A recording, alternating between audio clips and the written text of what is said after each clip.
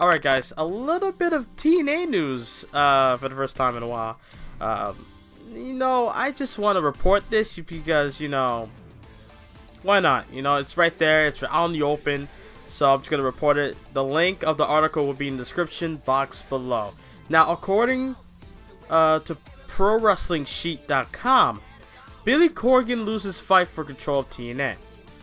Pro Wrestling Sheet has learned Billy Corgan has lost his fight against TNA Wrestling for control of the company. This, according to the recently filed documents. The judge ruled Monday, saying Billy was unable to prove the company has become insolvent, and the pledge agreement he made with TNA was not enforceable under Tennessee law. Story development. Alright, so basically that's a little bit of news for now about TNA, basically saying that I think what I got from this is that due to the evidence that he provided in the court or in this situation, I guess it's not good enough to where Billy Corgan can get control of TNA. That's what I got from this.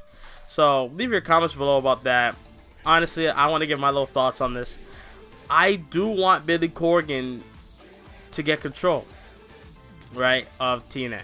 I want Billy Corgan to change the company. See how he would do things. He wants to change the name, I don't know if he wants to get rid of the library, but he wants to change everything. I want to give him a shot. I want him to go for it.